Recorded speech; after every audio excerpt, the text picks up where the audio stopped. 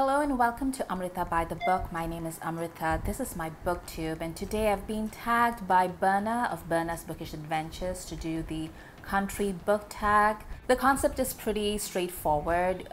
You basically spell out the name of your country with book titles, but I've seen a few people innovate on the prompts and sort of interpret them as they see fit. And so for today, for my video, I thought it would be fun to arrange the books by the name of the author.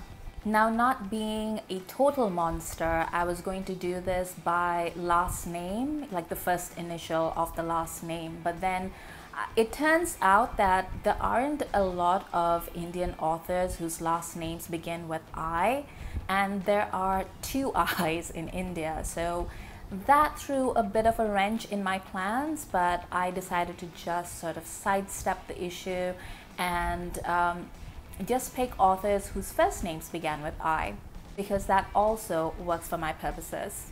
But before I begin, I just want to give a shout out to Berna, who is beautifully supportive and a warm presence, and you should really check out her channel if you haven't. She talks about a wide variety of books, and she's always so passionate about them. I really enjoy that. Right, we begin with I, and I in this case is for Ismat Chughtai. If you talk to somebody from the Indian subcontinent, they will always know who Ismat Chughtai is, even if they haven't read her work. And that is because this woman was a giant of Urdu literature. I personally can't read Urdu. I've never learned Nastaliq, although that's one of my life goals, and I've only ever read her work in translation. But even in translation, she is so enjoyable, and she has such verve, and she talks about the interior spaces of characters whom we hardly ever get to meet. Even today, like a good 80 years after she began writing. The book that I'm going to be recommending today is a translation of her work by M. Asaduddin, and it's called Lifting the Veil. This was the first book by her that I bought for myself because I borrowed it from the library, I fell in love with it, and then I just had to buy a copy. I don't think there are any Kindle versions of her work, so I think you can only buy physical copies, and they might be a little difficult to get outside of India. I'm not sure. I know that there are more recent translations of her work, but this is the one that I first read, and I really enjoyed it, especially because it really put her work into context for me as well. And I think that might be of help for people who are not familiar with A, her work, or B, the milieu in which she worked. So she comes from northern India, like she was born in British India, I think in 1915 or so, and she was born in a very conservative Orthodox Muslim family, and she writes about the women that live in those cultures, and she writes about them in a very colloquial style that came to revolutionize Urdu writing. Chughtai was part of what is known as the Indian Progressive Writers Movement, which is one of the most influential artistic movements of the 20th century. And you might not have heard of it because, you know, there's a bias against things that are not written in English, but the IPW was a collection of some of the greatest writers, particularly poets, but also writers primarily in Urdu, but also in Hindi and later on in English. And they continue to hold such a sway over the Indian imagination, the Pakistani and Bangladeshi imaginations. They're a very South Asian homegrown movement that grew out of engagement with the issues of the day that continue to be of great relevance today.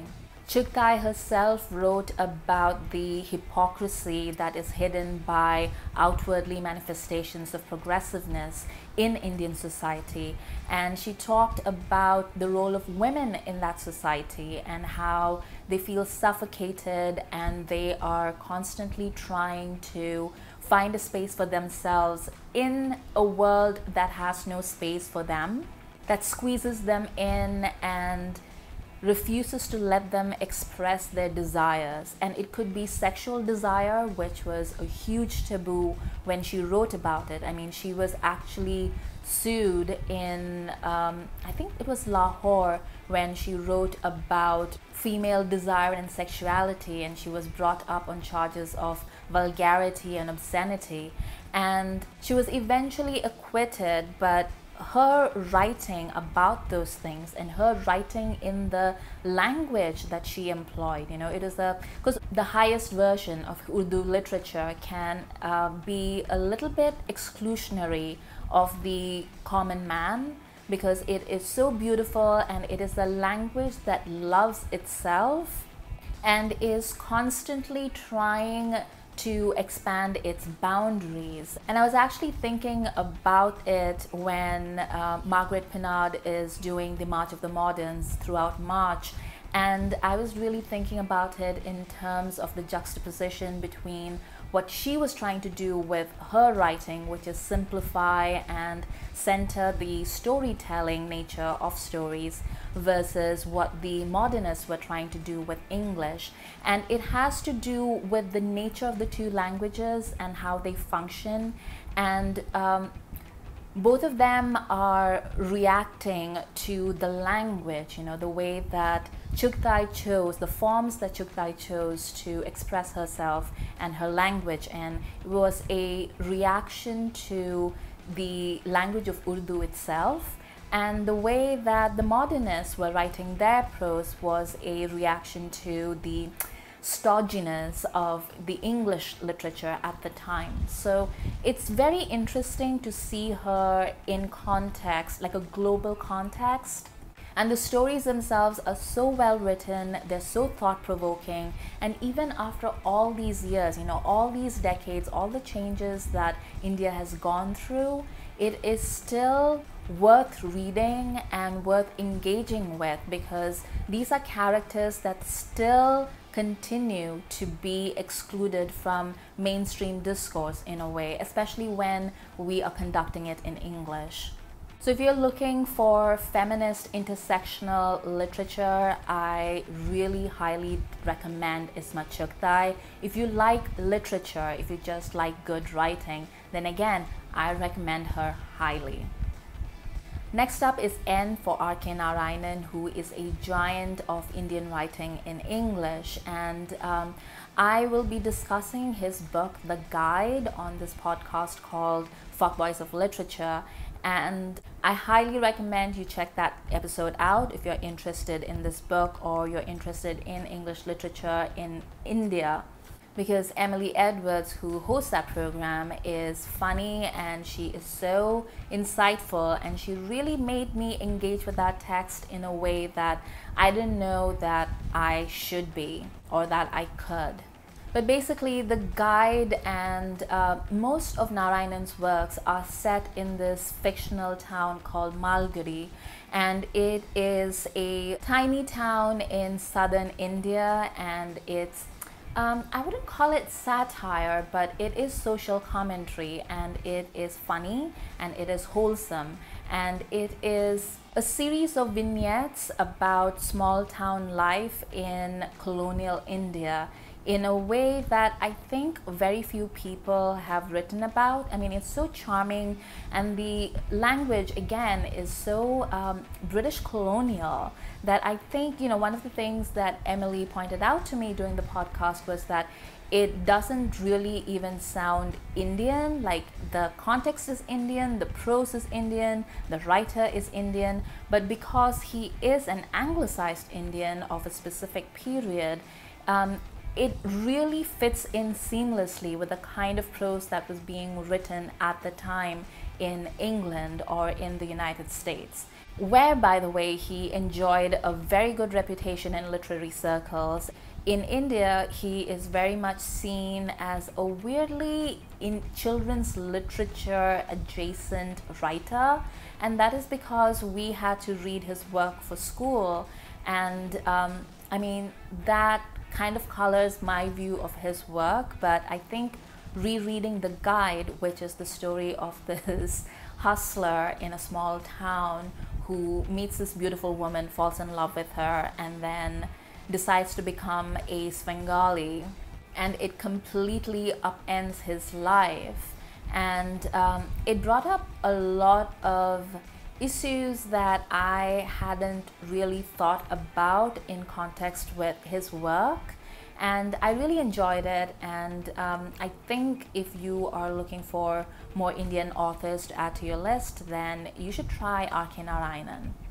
Next is D for G.V. Desani, who wrote All About H. Hatter, which is a book I think I've mentioned before on this channel, but I first came across this book on the recommendation of Salman Rushdie, who kind of sees him as the seminal influence on a lot of modern Indian writing in English. And he was lamenting the fact that Desani's work is now sadly out of print and not a lot of people have read his work. And he said that Hatter's dazzling, puzzling, leaping prose is the first genuine effort to go beyond the Englishness of the English language. I mean, that's pretty high praise coming from Salman Rushdie. But a lot of people would agree. I mean, there is a lot of discourse about the mad English, is what they call it, of that particular novel. And they don't mean it in a sneering way or a condescending way. It is meant to be, well, I don't know if it's meant to be a compliment, but it is an accurate description, because you never know what that language is going to do when you're reading it. Every page is a surprise, and I can't really describe it to you except to say that it is absolutely refreshing. It's like jumping into a pool of freezing cold water, because you just come out and you wonder what just happened. It's the story of this Anglo-Malay guy and his journey through life and the different experiences and people that he runs into. And I can never forget the first line of the novel, which has been just seared into my brain. I mean, I'm not one of those people at all. Like, I can never remember the covers of books. I can never remember the specific lines. I'm not like a person that writes down quotable quotes. But the first line of this book was, biologically, I was born 50-50 of the species, and it just goes off from there. If you can find a copy of this in your library or online, somebody told me that they found a like either a used version or else somebody had translated it into an ebook. If you can find one of those, I highly recommend you get it, because if you're interested in language, then this is 100% the book that you should be reading. Desani himself was quite the character. I mean, he was born in Kenya, raised in India, and then settled down in the UK for a while before he became a monk and started teaching Buddhism at the University of Texas or Utah or something. And then, oh, it was Texas, because he died in Fort Worth at like an ashram that he had founded. Like, it's a wild journey of a life, and I don't know why he just faded into obscurity, because he was so celebrated. Like, his books had forewords from like T.S. Eliot and E.M. Forster, and all of them thought he was, you know, the bee's knees. And then later on, he became a very successful columnist for the Illustrated Weekly of India, which was this publication that went out of business a few years ago, but was very influential in India for a very long time. So it's not like he just wrote one novel and then he just disappeared. He was very much part of the public consciousness for a very long time, but for some reason, nobody seems to be reading him, and I wouldn't have even known that he existed if Rushdie hadn't put me in his way. So let me pay it forward and suggest that you get All About H. Hatter by G.V. Desani. Right, we're back at I, and the author that I have for this one is Ira Trivedi, who is a I think engaged with her work as a journalist, because she used to write these very interesting cultural pieces. And then eventually she came out with this book, and this is nonfiction, and it's called India in Love, Marriage and Sexuality in the 21st Century. And it's a reported book. She went out and she met with people and she did her interviews and surveys and her research, and it basically is a snapshot of a country in transformation. She wanted to talk about how young Indians are dealing with marriage and with their sexuality, and how the government and the culture and traditionalism and progressiveness is all coming together and changing things. And it's a very interesting book. I feel like it's already a little bit out of date because India just moves at such a fast pace. Like everything that happened like last year is already old news. So a lot of these things are very specific to that particular time, especially because when she's talking about things like homosexuality, for instance, she's talking about like court cases that are now out of date. However, marriage, sexuality, dating, these all tend to be issues that are of perennial interest to Indians and those who look at India sociologically as well. Because I was actually in a room on Clubhouse and we were talking about this Netflix reality show about Indian weddings, and everybody had an opinion. Almost everybody had watched it. I felt like an outlier because I hadn't watched it, but people really do spend a lot of time thinking about this stuff. So if you are Indian, then definitely pick this book up, and if you're not Indian and you'd like to see how things are done elsewhere in the world, then again, I recommend this book. It's pretty interesting.